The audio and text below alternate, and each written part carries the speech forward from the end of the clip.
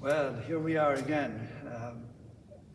You can see from what you're watching that we're in front of the crib, the Bethlehem stable, and it's still kind of Christmas time, and it's time to talk a little bit about the wise men.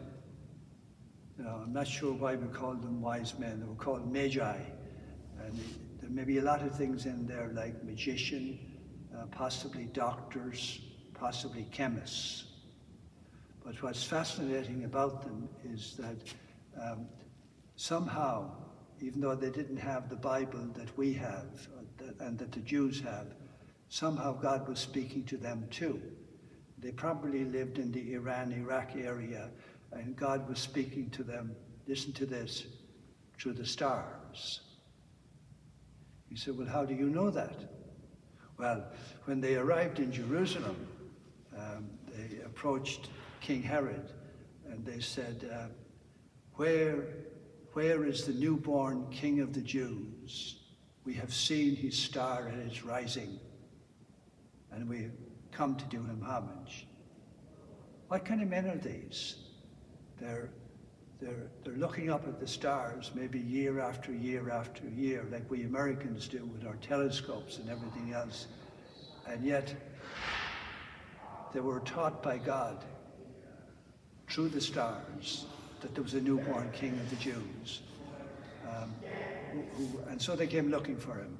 And off they went. Now they arrived at Bethlehem of Judea. And again, quickly, Bethlehem means the house of bread. It was the city of King David. And this Jesus, who was born in the stable in Bethlehem and put in a feeding box, a manger, manje, eat, as a grown-up man, on the night before he died, would take bread. Bethlehem, the house of bread. The Last Supper, the house of bread. Take this, all of you, and eat it. This is my body. Anyway, back to the three kings. They brought him gifts of gold, frankincense, and myrrh. Strange gifts to give to a poverty-stricken child. Like the child is not even laying in his own manger. It's entirely possible that Joseph had prepared, a bassinet, like a basket for Jesus to be in. Like Moses was put in a basket down by the River Nile. But because of a census, they were not at home when the child was born. And there was no room for them in the inn. So they ended up in a stable, and they put him in a feeding box. Manje. Extraordinary. It points to his poverty, that even when he dies, Jesus will have nothing. So they brought him gold, frankincense, and myrrh. They must have been astounded in a way. These are, as I said, they're kings, I'd say physicians, definitely astronomers. They must have been astounded when they found the newborn king, and they did him homage. So, the gifts. They brought him gold, frankincense, and myrrh. Gold is a gift generally given to kings and powerful people, but in Jesus' case, the gold is pointing to that he's a king, but he's a different kind of a king.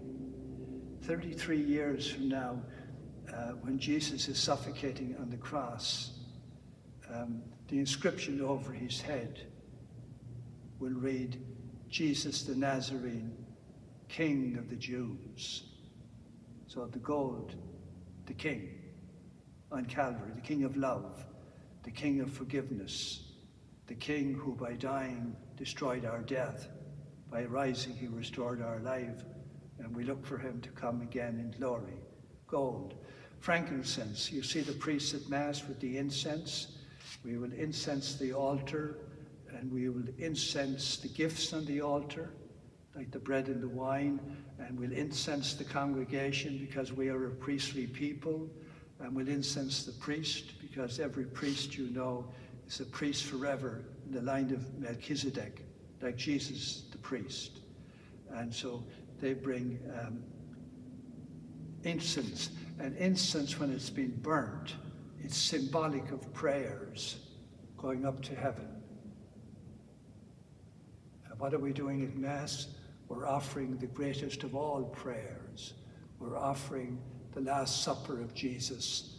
We're offering Calvary again, where Jesus cried out, "Father, into your hands I commend my spirit." And he died and went behind the veil into the heavenly sanctuary. So gold, frankincense, myrrh. Myrrh is the strangest thing to bring to a child. It's an embalming agent. If somebody had brought an embalming agent to, we'll say, my mother when I was born, she would probably have said, are you trying to put a curse on my child?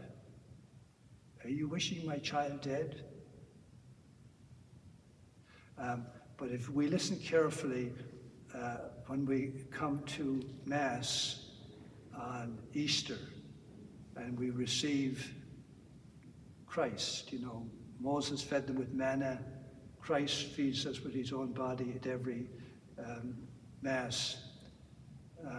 If you listen carefully at the reading that Sunday, it says, when the Sabbath was over, the women brought myrrh and aloes to anoint the body of Jesus.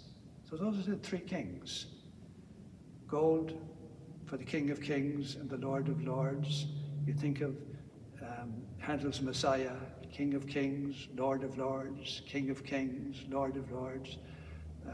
Frankincense, prayers, incense going up to heaven, prayers going up to heaven. He offered himself. Jesus' whole life was a prayer. And then myrrh, an embalming agent. Now, one last little twist here. Are you ready for this? You, whoever you are at this moment, are also an epiphany of God. You are God showing off. You say, well, how come? Well, look at the word, look at the scripture. On the sixth day, God created man in his own image and in the likeness of himself. Male and female, he created them. We also are epiphanies of God. And I know we're living in this valley of tears, and I know we have an awful lot of suffering on the face of the planet, but each one of us is still an epiphany of God. A little homey story for you, please. A woman is making a new dress. In the old days, when she did all the sewing, she'd have to find a pattern.